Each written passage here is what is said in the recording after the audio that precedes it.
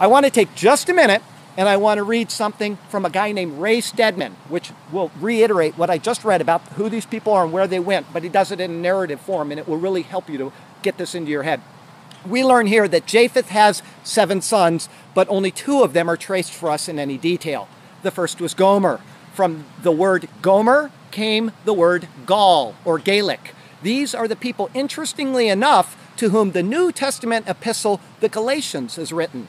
The Galatians were Gauls. Most of us have a Gaelic or a Celtic ancestry, and the Gauls and the Celts were descendants of Gomer. They migrated to the north and settled in Spain, France, and in Britain. From these Gauls came the most of the early families of Western Europe, and consequently the Americas as well.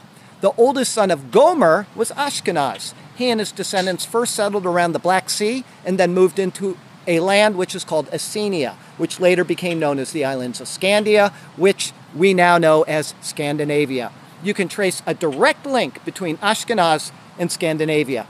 Another of the sons of Gomer was Riphath. Although we do not know too much about Riphath, we do know that he was located in Central Europe, and some scholars feel that the word Europe itself comes from the name Riphath. Another son is Togarma. This name is easily traced. He was the ancestor of the present-day Turks and Armenians, who also migrated northward into South Germany. Certain scholars have felt that the word Germany derives from the word Togarma. If you drop the first syllable, you have the root word of Germany, Garma. 2 other sons of Japheth were Madai and Javan. These are easily recognizable in history.